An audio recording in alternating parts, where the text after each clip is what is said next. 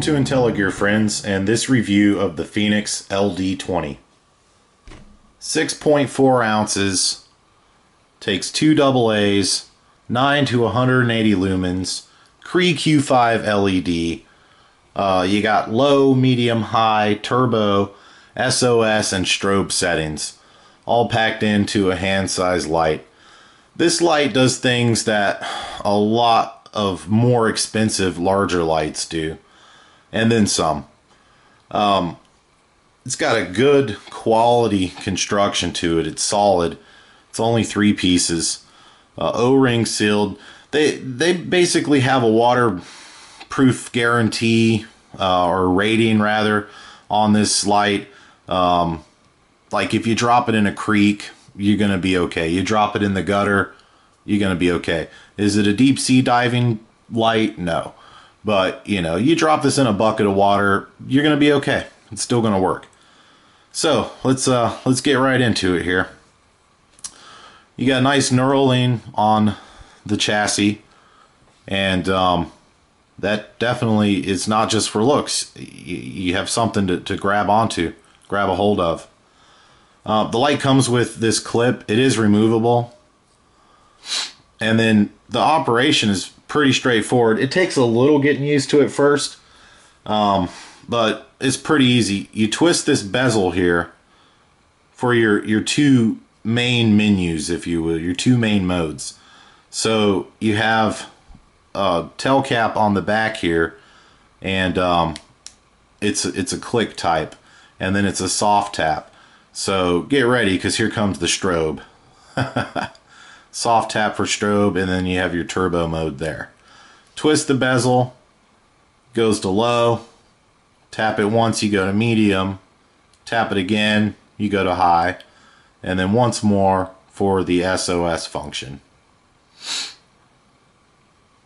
Now, the only thing I don't like about this, because I'm used to using stream lights and police style lights, is this cap does not have a momentary on, or this tell switch. It's not a momentary on. You have to actually click it to get it to turn on. So that's really my only gripe about the whole light, and I can live with that. Hey guys, I forgot to mention that I had to replace the switch after a year of using it almost every night.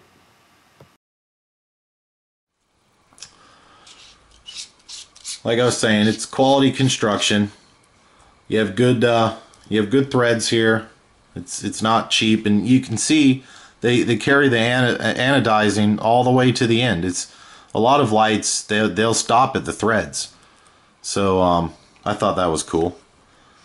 I went out and got these Sanyo Inaloops, and they're pretty decent for rechargeables. You know, using the light as much as I did, it's not cost effective to be buying disposables. And I'm not really a tree hugger, but, you know, it's not that good for the environment either. So that's what I recommend if you want to go that route. If you don't, I would recommend getting the lithiums, the latest lithium that Energizer has out on the market. It has a good runtime. I'm getting about an hour, little over an hour, on a fully charged set of these Inaloops. Now, I'll do a separate review about those some other time. I'm talking about the light today. You do have the O-ring seals, and then I'm not going to remove the bezel, but there's also O-ring seal under the bezel as well. So, let me put these back in here. Now, the light did come with some nice things, some nice freebies. It came with a carrying pouch that you could hook on your belt. I found I didn't really like it because it's kind of narrow, and it's soft-sided. It's not like molded or anything, so it's hard to get, you know, deploy it.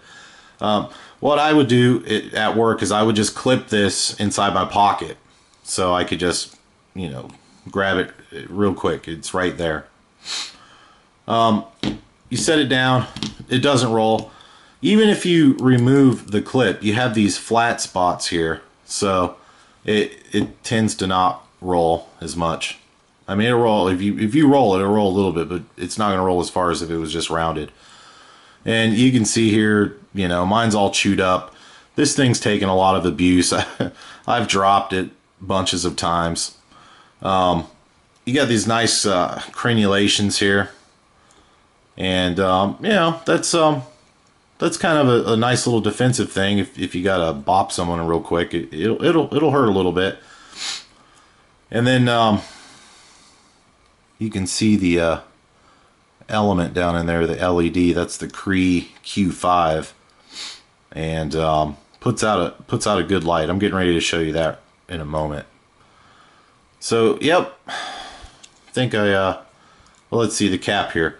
So back here on the cap, you have a button guard that prevents it from accidentally getting, you know, you got to put your finger to turn it on.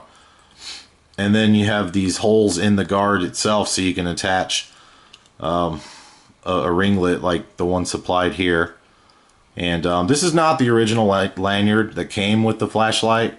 It's from something else. The original one, it broke because I didn't put the ring on. I just had the lanyard go straight through here, and that's a pretty sharp edge, so it eventually chewed up the fabric and broke. Okay, I'll be right back with you in a second. We'll check out the throw pattern on this on the wall. Okay, and we're back. Alright, so go ahead and turn the light on here.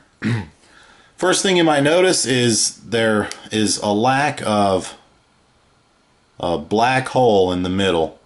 I don't know how many hundreds of dollars I've spent on expensive lights and they had a black hole right in the middle. And this one was under 60 and no black hole. So it's got a nice solid pattern.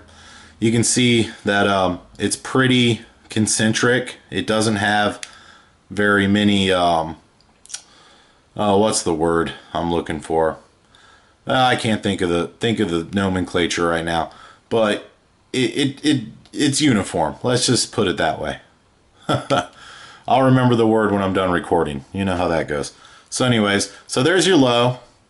Then you got your medium and your high. And I don't really go by what the website said. Besides, it's poorly translated from Chinese to English. So I just go by my own mileage. And like I said, I pretty much rock with this thing on turbo. That's unless I'm writing out something, you know, then I'll bump it down to low. So that's your high, and then you have your SOS. But getting back to the run times on this, I don't go by the website. What I'm going by is my own use, and on turbo, there you go. There's turbo. I get an hour, so it works good for me.